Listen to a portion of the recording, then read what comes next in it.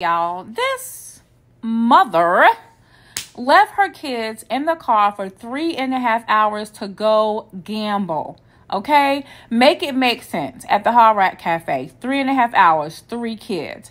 This is just getting to be ridiculous. Let me know what y'all think. She was at the casino. 33-year-old Isis Simmons lives in Georgia. Police say she left her 4, 10, and 12-year-old kids in the parking lot while she played poker for 3.5 hours. Simmons went before a judge today. She's facing several charges, including neglect and leaving her children unattended.